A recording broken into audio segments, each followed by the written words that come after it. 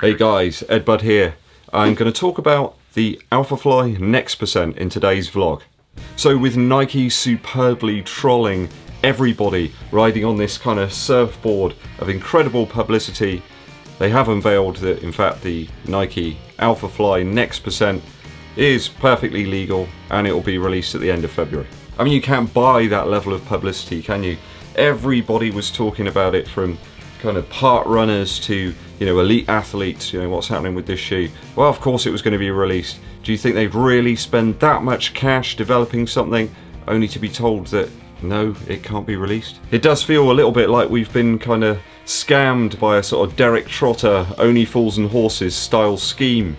It was always going to be released. That aside, I think the most intriguing thing about Nike's press statement from a couple of days ago is that they're being very sure to be inclusive in terms of the shoe. They're saying if you run a 2-hour or you're looking to run a 3, 4, 5-hour marathon, this shoe can help you. There certainly seems to be a continued movement away from that kind of elitist attitude, certainly towards the everyday runner. Obviously that's to try and maximise the profits and the sales, but it's quite refreshing. The press release does of course mention fast times and elite athletes and all this kind of stuff, but it's nice to see a continued movement towards the standard people like you and I, those guys and girls doing their best out there, just getting out there. Onto the shoes themselves, we can now see really what this shoe's all about. So the big thing, aside from the foam, is obviously the introduction of those two Zoom Air pods or pucks. They're smack bang in the forefoot area, right kind of under where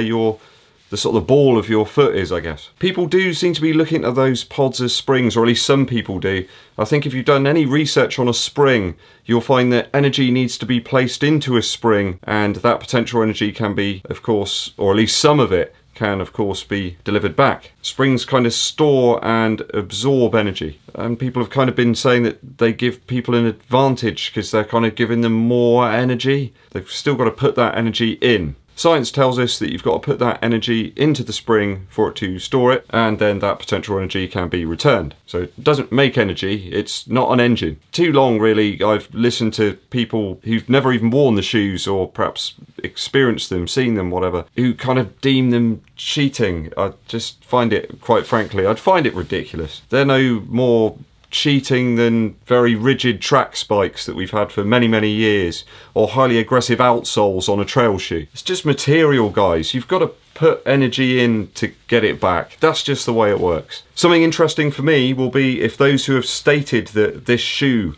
goes too far, whether they will stand by those decisions and not wear these shoes. Time will tell. So those pods in the forefoot act as compression springs. They have to be first compressed and then reopen. Clearly there's some research here that Nike have been looking at that suggests that that Zoom X foam in the forefoot does start to bottom out at a certain point, regardless of how much they put there. So it'll be very interesting to see just how much of a difference that those Zoom AirPods actually make. So another very interesting piece of news from that statement Nike released recently is that the plate across the midfoot, sort of embedded into the foam, will be of different thicknesses and rigidity dependent on the size of the shoe. I'm wondering whether this is in fact something that's been inherent within some of the other versions of the Vaporfly, because certainly people seem to experience different things and find kind of different properties from the shoe. Actually, the more and more I think about that, the more intrigued I am to know more. Obviously, if you've got a lot of foam in the midsole,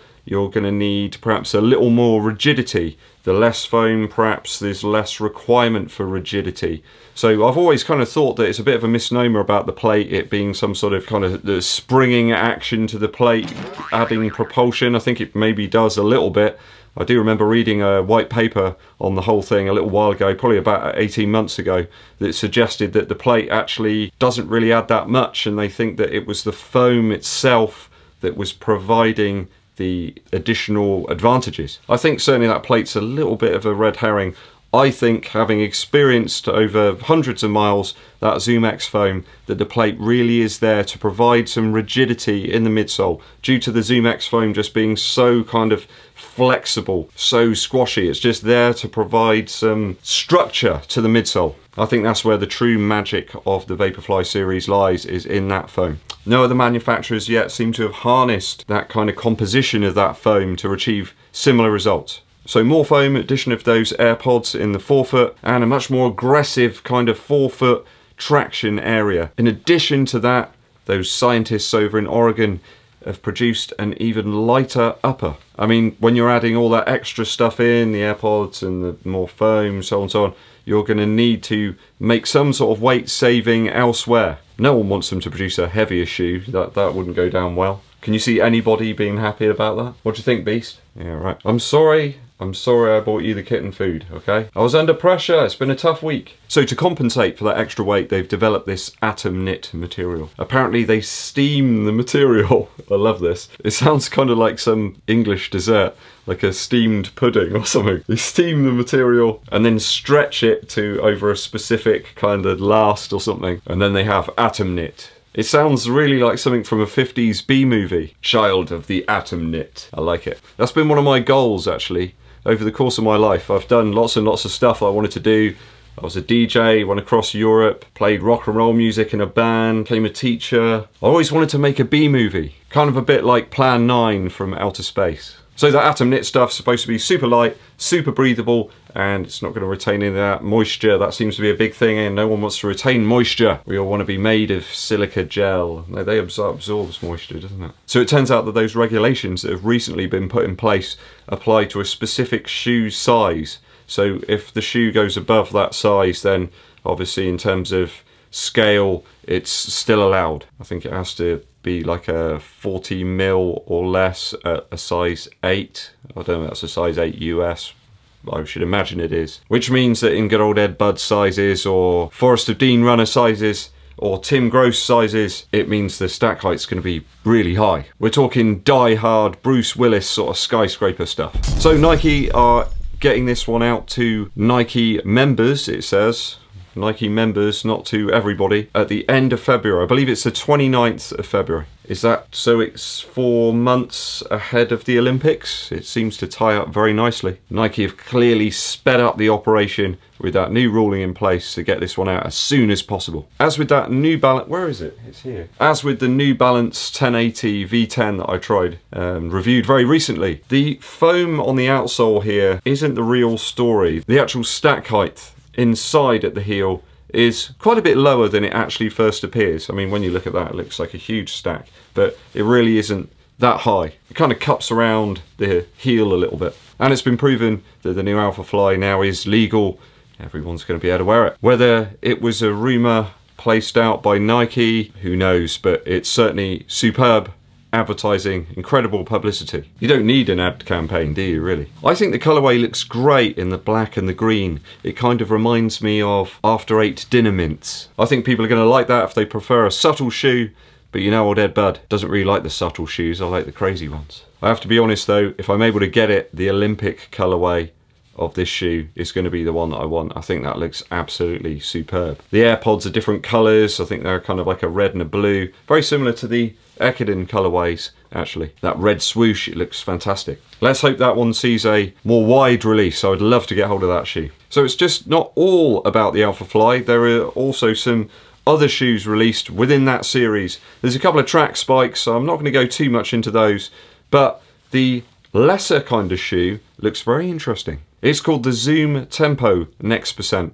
and of course it's got some similarities with the Alphafly, but to me it looks a little bit more like that kind of high intensity training shoe that Nike put out recently. There's a visible kind of gap between the heel area of the midsole and the forefoot area. Apparently this one's not going to be as stiff as the Alphafly. It's going to use a carbon infused nylon plate similar to that used in the Nike Zoom Fly series. I have to be honest, I really liked that shoe.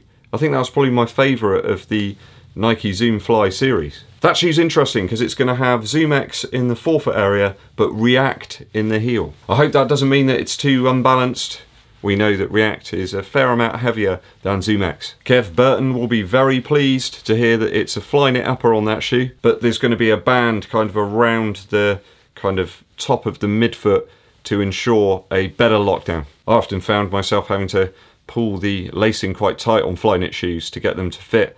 Haven't really experienced that in the Infinity Run. That one's fine. There's going to be more rubber in the forefoot area, so it lasts the test of time on some more intense training. So you can use this more like a daily shoe if you wanted to. To me, it kind of almost looks like they got the best of both worlds in terms of the Pegasus Turbo series and the Zoom Fly series, and they've kind of mixed them together into a tasty broth. So we're going to be waving goodbye to the Pegasus Turbo series by the sounds of it. An interesting other thing is they're releasing a Fly Ease version of this shoe as well. I think that Swedish guru of design Jakob Nielsen will be particularly pleased at this inclusion. We love you, Jakob. So as we sadly wave goodbye to the Pegasus Turbo series, Nike will remove $200 from our wallets so that we can have the Zoom Tempo Next percent. Who knows how much the Alphafly is going to be? We shall see. If I get the chance to get one, I think you know what will happen. So I think round about now, Nike have probably stopped laughing at us in terms of their ridiculous joke. It's time for me to head off into the sunset and prepare myself for a few more training sessions. Thanks for watching through to the end. Please make sure you subscribe down here in the bottom corner, give the video a thumbs up like, and please comment below as to what you think about the Alphafly series. It's going to be very interesting, lots of new shoes to test out. 2020's just, it's been crazy up to now. Make sure you share the video with your friends. My name's EDDBUD, and I'll be seeing you. People have been complaining that we've not had Beast in the videos for a while, so here she is. You're a beast.